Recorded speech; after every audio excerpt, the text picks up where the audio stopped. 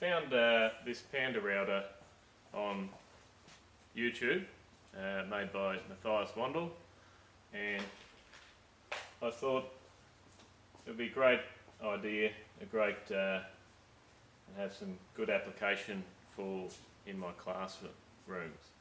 Only I'd need to make a few modifications to it to make it safer, quicker to use, and to give it more versatility.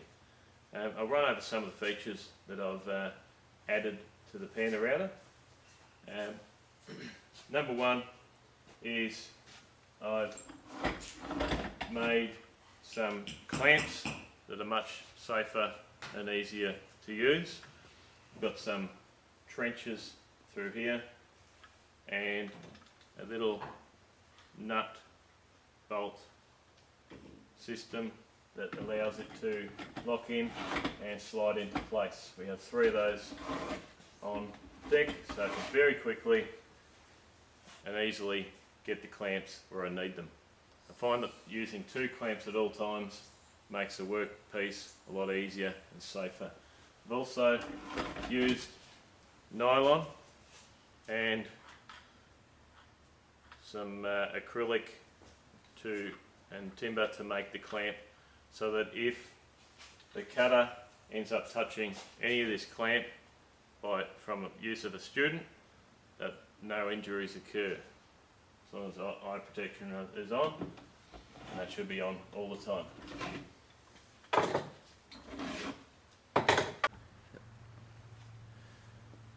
One of the things that I redesigned on the Pantorouter was the fence. Now, there's a few reasons why I changed the fence. One is I made it sync up at the back of the table, and the benefit of that is when you are doing a tenon, the cutter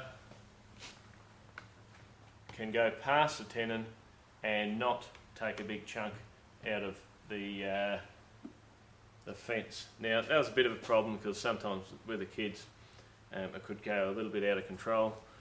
2, if I had a screw in the end of the fence, eventually if you cut into it far enough you'd hit that screw. Whereas now you've got nothing but timber at the front that you can hit, so it shouldn't cause any accidents. Number 2 is that this fence is now, you can flip it, so if a student takes a chunk out of one side, of course you can just put some putty into that hole, but to get working with the next cut straight away, you can just flip it and use it upside down. It's also used as a backstop.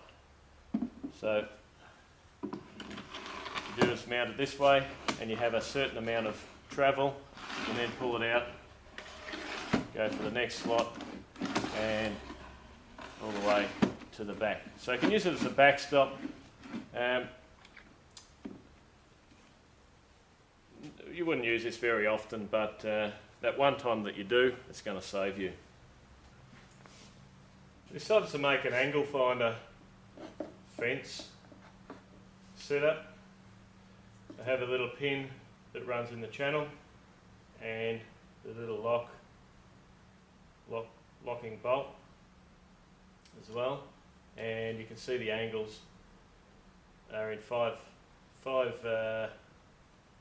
degree increments through the top. So it will slide through here, and as you lock it into position, it also locks that angle as well. That combined with the angle of the deck can give you compound angles, which will be really handy for making chairs. Just one